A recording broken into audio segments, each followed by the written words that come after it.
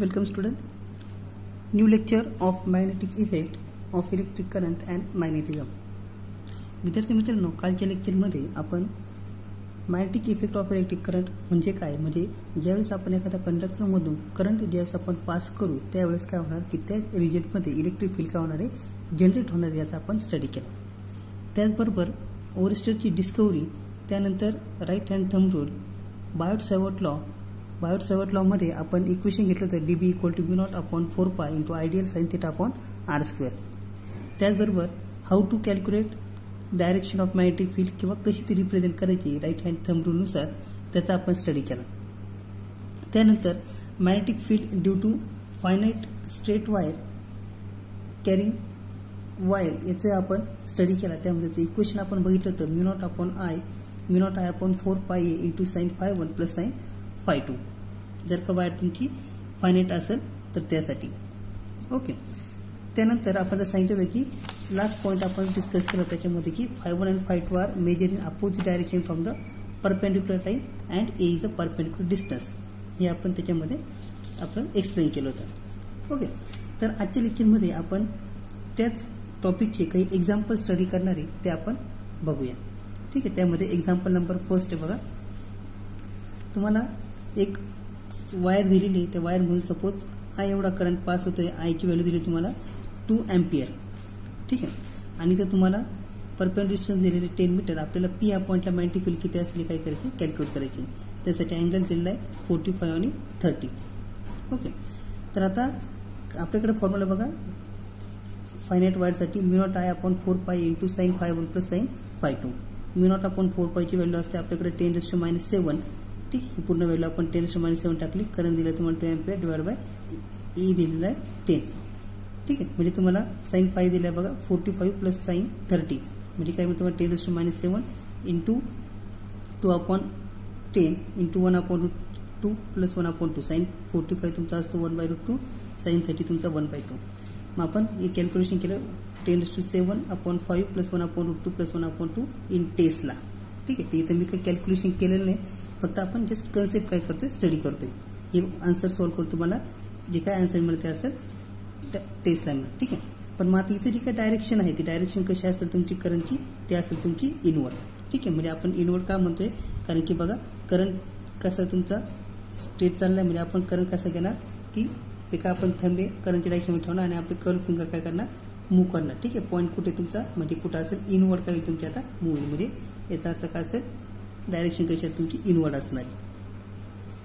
त्यानंतर सेकंड आहे बघा एक्झाम्पल.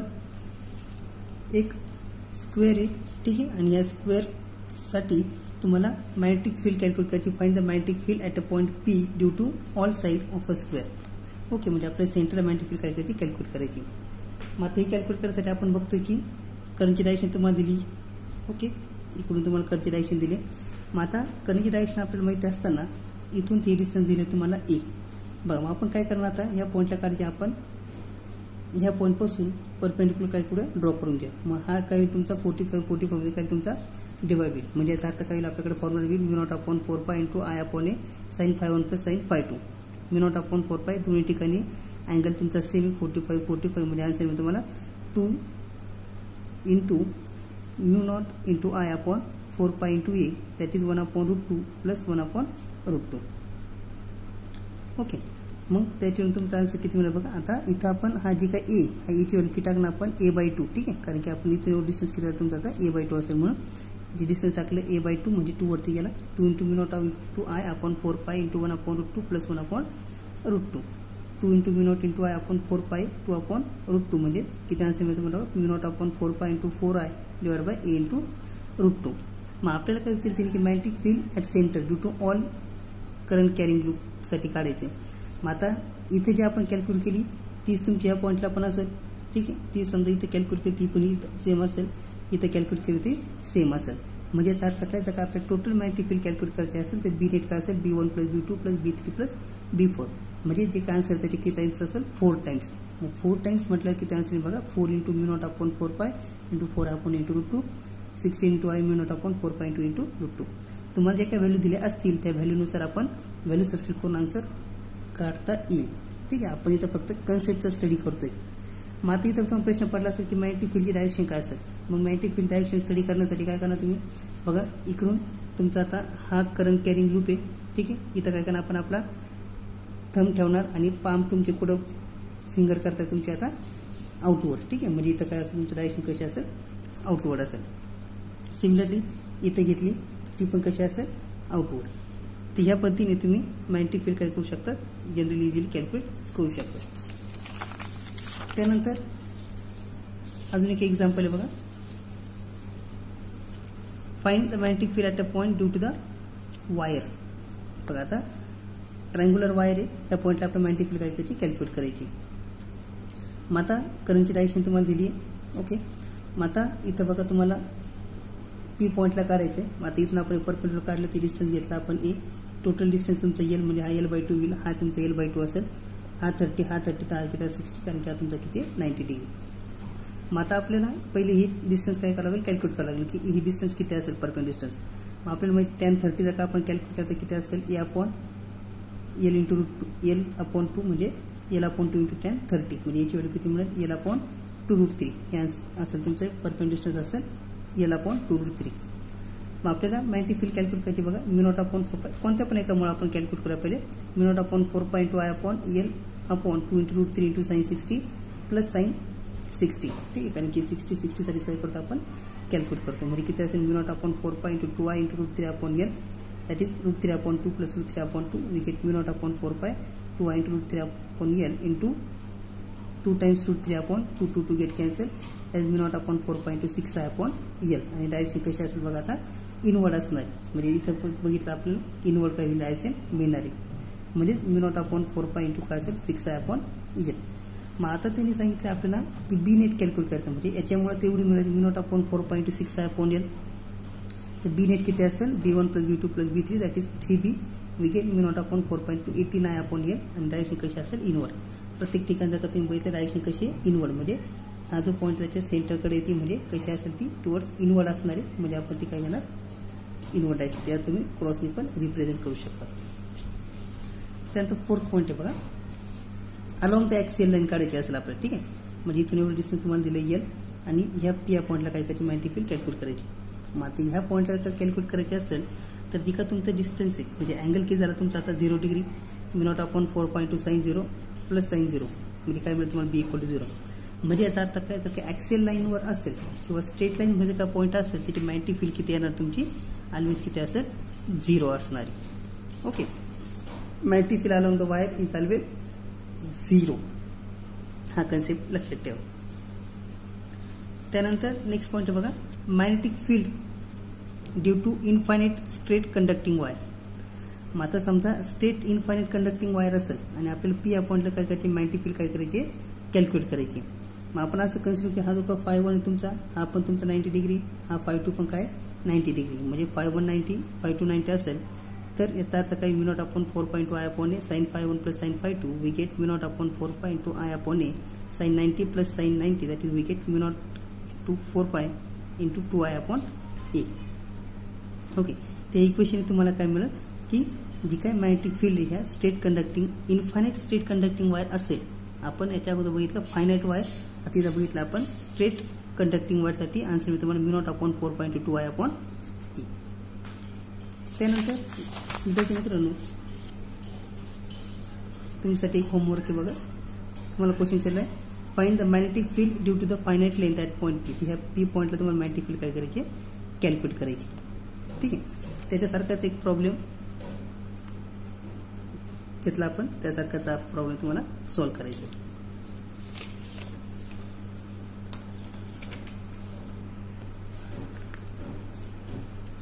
नेक्स्ट पॉईंट विद्यार्थी मित्रांनो आपला magnetic field due to circular current carrying loop. आता समजा एखादा सर्क्युलर कॅरिंग लूप असेल तर आता पण त्याच्या लेक्चरपर्यंत आपण बघितलं की बाहेर शेवट लॉचा यूज करून जर का इनफायनाइट वायर असेल, फायनाइट वायर असेल किंवा सेमी फायनाइट वायर असेल त्यासाठी कशी मॅग्नेटिक फील्ड कॅल्क्युलेट करायची त्याचा आपण स्टडी केला.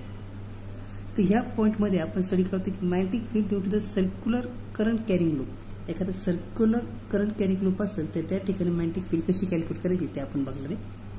बरं, एक सर्कल काय केला मी ड्रॉ केला, त्या सर्कलमध्ये समजा आय करंट काय होते फ्लो होते, आपण असं कन्सिडर करू. इथून आय करंट सगळीकडे काय होणार फ्लो होणार आहे. मग आपल्याला इथून हे जी काही डिस्टन्स आहे किती तुमचा आर, म्हणजे इथून इथं तुम्ही कुठे डिस्टन्स घेतला तरी तो आरच मिळणार आहे. मग आता आपल्याला माहिती आहे Biot सर्वट law is applicable only for the current element. ठीक आहे, महत्त्वाचा पॉईंट हा की बायोट सर्वट लॉ काय तुमचा फक्त करंट एलिमेंटसाठीच काय ॲप्लिकेबल आहे. मग त्याचा अर्थ काय आपल्याला एक पहिले स्मॉल करंट एलिमेंट मेजर करावं लागेल, म्हणजे आपण डीएल एलिमेंट काय करणार कन्सिडर करणार. म्हणजे डीएल एलिमेंटपासून जर का आपण डायरेक्शन बघितली कशी असते परपेंडिक्युलर, म्हणजे आय आणि डीएल कसा तुमचा आलेच परपेंडिक्युलर असेल, म्हणजे तुमची डायरेक्शन कशी असेल करंटची आउटवर्ड असेल. म्हणजे थोडक्यात बाहेरच्या साईडला काय केली कशी दाखवलेली. मग आता ही जी काय डायरेक्शन आहे आपल्याला ओ ह्या पॉईंटला काय करायची मॅग्नेटिक फील्ड कॅल्क्युलेट करायची की which is at a distance of R. मग आपण काय करणार की एक स्मॉल एलिमेंट कन्सिडर करू dB calculate. We have to find the magnetic field due to the current element, आणि त्यासाठी बायोट सर्वट लॉ आपल्याला काय सांगतो dB equal mu naught upon 4 pi into I D L into sine 90 upon R square. Okay, मग आता dB आपल्याला calculate करायचं म्हणजे किती असेल म्यू नॉट अपॉन 4 पाय साइन 90. हा अँगल किती तुमचा 90 डिग्री झाला, म्हणजे किती असेल साइन 90 व्हॅल्यू आपल्याला माहिती किती असते 1 mu naught upon 4 pi into I D L upon R square. आता त्याची डायरेक्शनबद्दल आपण स्टडी केला तर डायरेक्शन कशी असेल बघा. आता हा तुमचा थंब आहे, ठीक आहे, म्हणजे ही तुमची करंटची डायरेक्शन आहे. इथं काय केलं आपण थंबची डायरेक्शन आणि त्याला आपण मेजर केलं कुठे आलं बघा इनवर्ड असणार आहे. ओके, म्हणजे आपण पी अपॉइंटकडे आलो तर तुमची डायरेक्शन कशी असेल इनवर्ड असेल ओ या पॉईंटकडे. म्हणजेच बी नेट जर का आपल्याला कॅल्क्युलेट करत असतं आता डीबी म्हणजे तुमचा हा स्मॉल एलिमेंटसाठी काढला आपण.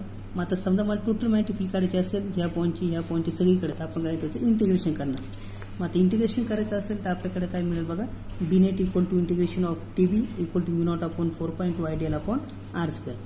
म्हणजेच आपल्याला मिळेल बघा mu naught into I upon 4 pi into R square आपण बाहेर घेतला तर फक्त काय राहील तुमचा डीएल एलिमेंट इथं मिळणार.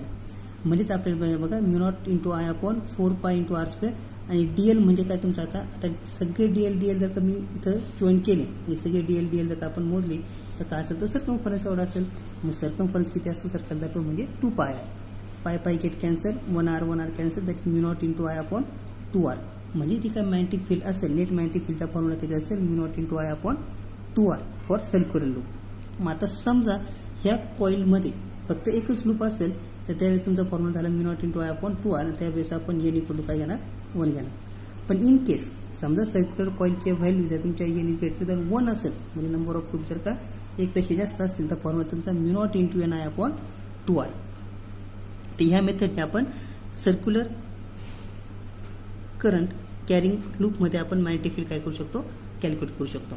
तर हा फॉर्म्युला तुम्ही व्यवस्थित लक्षात ठेवायचा आहे बी net equal to mu not I upon 2 R. तर याच्यातून आपण पुढचे जे काही फॉर्म्युले दिले आपण डिराईव्ह करणार आहे. त्यानंतर नेक्स्ट आहे बघा सर्क्युलर लूप झाला. आता नेक्स्ट आहे magnetic field of a semi circle at the centre. आता सेमी सेंटर किंवा सेमी सर्कलसाठी काय करतो आता आपण मॅग्नेटिक फील्ड कॅल्क्युलेट करतोय.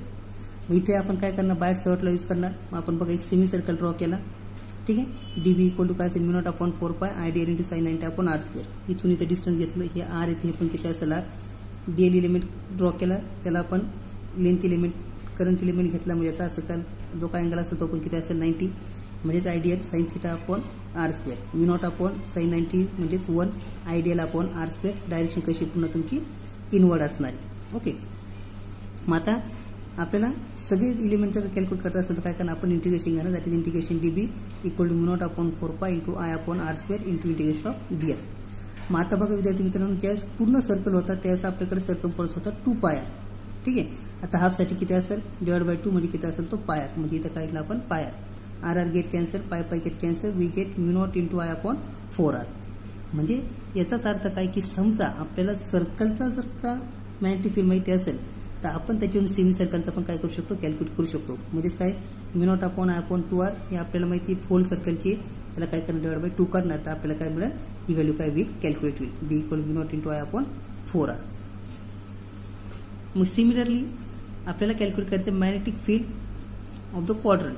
समजा आपण एक स्मॉल क्वाड्रंट घेतला त्याच्या क्वाड्रंटसाठी किती असेल, ठीक आहे. इथं पण आपण डिस्टन्स घेतला आर करंट कॅरिंग एलिमेंट आहे. डीबी किती असते तुमची mu naught upon 4 pi into ideal sine theta upon R square. Sign थिटाची value किती तुमची 90 डिग्री. म्हणजेच डीबी काय मिळाला mu naught upon 4 pi into ideal upon R square. Taking integration all side सगळ्यांचं इंटिग्रेशन घेतलं आपल्याला इंटिग्रेशन ऑफ डीबी मिळेल mu naught upon 4 pi into I upon R square into integration of Diehl. B equal to mu naught upon 4 pi into I upon R square. आता Diehl इथं किती असलं बघा. आता इथं तुमचं किती आलं तर पाय आर म्हणजे पाय आरचा पण हाफ म्हणजे किती जातो पाय half upon 2 R are get cancel पाय पाय get cancel we get mu naught upon 8 into pi. म्हणजेच ही इक्वेशन तर का तुम्हाला सर्कलचं माहिती असेल तुम्ही किती लिहिणार 1/4 into mu naught into I upon 2 हे इक्वेशन तुम्हाला काय करते इझिली कॅल्क्युलेट करता येईल. ठीक आहे ते झालं तुमचं magnetic field due to the quadrant. Then next point is calculate the magnetic field due to the circular arc. आता सर्क्युलर आर्क जर का असेल बघा तर आपण हा घेतला सर्क्युलर आर्क त्याचं डिस्टन्स घेतला आपण आर इथं करंट एलिमेंट तुमचा आहे. मग आता ह्या सिच्युएशनमध्ये बघा आपण फॉर्म्युला वापरतो DP equal mu naught upon 4 pi into I D into sine 90 upon R square. आपल्याला माहिती लेंथ एलिमेंट आणि करंट डायरेक्शन परपेंडिक्युलर असेल. DB equal mu naught upon 4 pi into I D L upon R square integrate केलं dB equal mu naught upon 4 pi into I D L upon R square. That is b net equal to mu naught upon 4 pi into I upon r square into integration of dl. म्हणजे b net काय मिळाल बघा आपल्याला mu naught upon 4 pi into I upon r square. आता length total integration घेतलं किती मिळालं l. पण आपल्याला l ची व्हॅल्यू आता आपल्याला लिहावं लागेल. आता हा तुमचा l आपल्याला माहिती नाही पण आपल्याला बघा थीटा म्हणजे काय असतो माहिती आहे. थीटा जर रेडियन मध्ये असेल तर आर्क इज इक्वल टू आपण लेंथ अपॉन रेडियस किंवा आपण त्याला आर्क अपॉन रेडियस म्हणतो. म्हणजे l इक्वल टू काय लिहितो आपण आर थीटा असं काय लिहितो आपण कारण की तो काय तुमचा रेडियस आहे. आता सर्कलमध्ये आपण कोणते आर्क कन्सिडर करू शकतो त्याच प्रत्येक वेळेस अँगल काय तुमचा बदलणार आहे. म्हणजे त्यावेळेस आपण लिहिला एलच्या जागी R theta are get cancel mu naught upon 4 pi into I theta upon R आणि थिटा कसा असेल काय रेडियनमध्ये असेल. ओके म्हणजे तुमचा आन्सर मिळाला mu naught upon 4 pi into I theta upon R किंवा बी नेट आपल्याला मिळेल बी अपॉन 2 पाय इंटू थिटा. आता बी म्हणजेच लिहितो आपण mu not I upon 2 R म्हणजे जो टोटल सर्कल आहे त्या टोटल सर्कलपैकी आपण काहीतरी व्हॅल्यू तर कन्सिडर करा. ठीक आहे थिटाची व्हॅल्यू जी असेल ती आपण कन्सिडर करूया. तर अशा प्रकारे तुम्ही सर्क्युलर आर्कसाठी पण मॅग्नेटिक फील्ड कॅल्क्युलेट करू शकता. त्यानंतर नेक्स्ट पॉईंट आहे magnetic field at the centre of the current. Magnetic field at the centre of the current. ठीक आहे बघा आता समजा आपण एक सर्क्युलर वायर कन्सिडर करूया.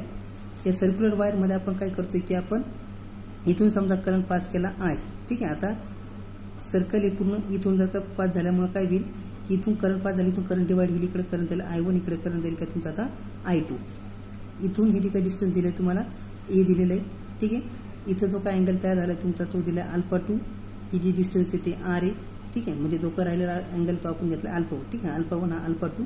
तर आपल्याला इथं बघा आता किती पाथ मिळत आहे इथून हा एक मिळाला 1 इकडे एक मिळाला 2 त्यानंतर हा 3 आणि हा एक तुमचा एवढा 4. ठीक आहे मग आता आपण काय करतो बघा की मॅग्नेटिक फील्ड ॲट ABC पहिले कॅल्क्युलेट करूया. मॅग्नेटिक फील्ड ॲट ABC म्हणजे इथं आपल्याला 4 पॉईंट मिळत आहे B1 B2 B3 आणि B4 हे 4 पॉईंट म्हणजे याला मी 1 हा 2 त्याच्यानंतर हा 3 आणि हा 4 असं आपण कॅल्क्युलेशन करतोय. मग बघा आता इथं जे पॉईंट बघतो आपण ते इथून ज्यावेळेस आपण पॉईंट बघणार सेंटरपासून हा तुमचा स्ट्रेट वायर आहे. स्ट्रेट वायर जर का असेल तुमची बीची व्हॅल्यू किती असेल 0 असेल.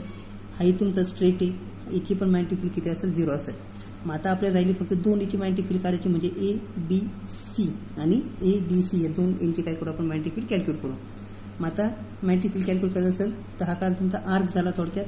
मग आता आर्क जर का असेल तर आपल्याकडे formula magnetic field of ABC equal to mu naught into I upon 4 पाय आर इंटू α1 आणि हा जो काही EDC असेल तो काय असेल mu naught into I upon α2 upon 4 पाय आर. दोनचा जर रेशो घेतला आपण magnetic फील्डचा magnetic field at ABC divide magnetic field at EDC is equals to I1 α1 upon I2 α2. पण आपल्याला माहिती की अल्फा म्हणजेच काय आपला angle that is alpha equal to काय किंवा थिटा इक्वल टू आपण याला अपॉन आर तर α1 अपॉन α2 काय मिळेल आपल्याला L1 अपॉन L2 मिळेल. पण आपल्याकडे ओम्स लॉ आहे इथून ज्यावेळेस आपण करंट कॅरिंग कॉईल येते म्हणजेच V इक्वल टू काय असेल IR म्हणजे I is inversely proportional 1 upon R. पण R म्हणजे काय तुमचा रो इंटू L अपॉन ए म्हणजेच R is directly proportional to काय तुमची लेंथ आहे. म्हणजेच जो का तुमचा I1 अपॉन I2 कसा असेल L2 अपॉन L1. म्हणजेच आपण काय लिहितो बघा magnetic field at ABC upon magnetic field at EDC equal to L2 upon L1 into L1 upon L2 that is 1 upon 1. म्हणजेच याचा अर्थ काय होईल की इथे जी काय तुमची डायरेक्शन होती α1ची बघा इथून ज्यावेळेस आपण वायर कन्सिडर करतोय तर ज्यावेळेस आपण करंटची डायरेक्शन बघतो कशी तुमची एकदा इनवर्ड आहे एकदा कशी तुमची या साईडची आउटवर्ड आहे. म्हणजे जर का तुमच्या अपोजिट डायरेक्शन जर का असेल तर हे जे काय मॅग्नेटिक फील्ड काय तुमची कॅन्सल होईल आणि त्यामुळे ही जी काय वायर असेल तिची मॅग्नेटिक फील्ड किती असेल बी नेट किती असेल ती 0 असणार आहे. ओके तर याच्यावरून आपण सांगतो की जे काय तुमची करंट लूप असेल आणि जर का युनिफॉर्म वायर असेल त्याच्या वेळेस त्याची मॅग्नेटिक फील्ड किती असेल सेंटरला 0 असणार ड्यू टू अपोजिट डायरेक्शन. त्यानंतर बघा विद्यार्थी मित्रांनो नेक्स्ट पॉईंट आहे wire of circular loop is non uniform. समजा आता नॉन युनिफॉर्म वायर असेल, नॉन युनिफॉर्म म्हणजे काय सांगतो आपण त्याची समजा थिकनेस सेम आहे पण मटेरियल डिफरंट आहे. थिकनेस सेम बट मटेरियल जर का डिफरंट असेल तर त्याच काही बघा magnetic field at the centre of arc ABC and EDC. बघा आता ABC बघा इथून पुन्हा आपण सेंटरपासून काढतो म्हणजे स्ट्रेट लाईन, हा स्ट्रेट लाईनमध्ये तुमची मॅग्नेटिक फील्ड किती असेल 0 असेल. इथून इथे मॅग्नेटिक फील्ड किती असेल तुमची इथं सॉरी हा पॉईंट घेतो आपण, इथून इकडे घेतो आपण, ती पण 0 असेल आणि आपल्याला फक्त I1 आणि हे काय करायची कॅल्क्युलेट करायची ABC आणि EDC आपल्याला कॅल्क्युलेट करायचं आहे. मग आता magnetic field at the centre of arc ABC आणि EDC. मग आता इथून बघा AB साठी काय असेल μ0 × I/4R. सेमी सर्कलसाठी आता फॉर्म्युला माहिती आहे आपल्याला μ0 / 4R × I1 आणि ED साठी पण काय असेल μ0 × I2 / 4R. आता इथे डायरेक्शन काय तुमची इनवर्ड आहे, इथे डायरेक्शन काय तुमची आउटवर्ड आहे. आपल्याला माहिती B = IR कॉन्स्टंट असेल. जर का दोन्ही पॅरलल असतील तर आपण काय करणार आता इथं करंटची डायरेक्शन काय तुमची ठरवणार. पण समजा इथं I1 समजा ग्रेटर आहे असं आपण कन्सिडर करूया कारण की इथं आपल्याला ॲक्च्युली माहिती नाही काय.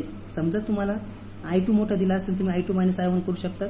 इथं जर का तुम्हाला आपण सपोज केलं की I1 तुमचा मोठा आहे म्हणून आपण इथं लिहिलं μ0 / 4R × I1 - I2 आणि डायरेक्शन आपण कन्सिडर केली I1 ची, तो कसा आहे तुमचा इनवर्ड आहे. ठीक आहे, म्हणजे तुमची मॅग्नेटिक फील्ड काय तुमची आता इनवर्ड. सिमिलरली केस सेकंड समजा आपण कन्सिडर केली की समजा आता मटेरियल जे आहे ते तुमचं सेम आहे बट थिकनेस कशी डिफरंट आहे म्हणून त्यासाठी रेड पेन इथं लिहिलेली बघा थिकनेस डिफरंट असताना हा एक थिक आहे आणि हा काय तुमचा थिन आहे. तर सिमिलरली इथं काय बघा magnetic field of arc ABC μ0 × I/4R. EDC साठी काय तुमची μ0 × I2 / 4R. ठीक आहे, म्हणजे आपल्याला माहिती आहे की currently directly proportional to area इथं आपण कन्सिडर करतोय. म्हणजे जो काही थिक प्लेट असेल त्या थिक प्लेटचा जो काही तुमचा एरिया करंट कसा असेल ते जास्त असेल म्हणजे त्याचा एरिया जास्त असेल लेस दॅन थिन म्हणून आपण काय लिहितो μ0 / 4R × I1 - I2 आणि डायरेक्शन कशी असेल इनवर्ड. तर अशा प्रकारे आपण मॅग्नेटिक फील्ड ही वेगवेगळ्या लूपसाठी किंवा वेगवेगळ्या शेपसाठी कशी कॅल्क्युलेट करायची आपण स्टडी केला. तर पुढच्या लेक्चरमध्ये आपण ॲक्च्युली मॅग्नेटिक फील्ड कशी कॅल्क्युलेट करायची त्याच्यावर काय करणार आपण एक्झाम्पल स्टडी करणार आहे. तर आजच्या लेक्चरसाठी आपण इथं थांबूया. थँक्यू.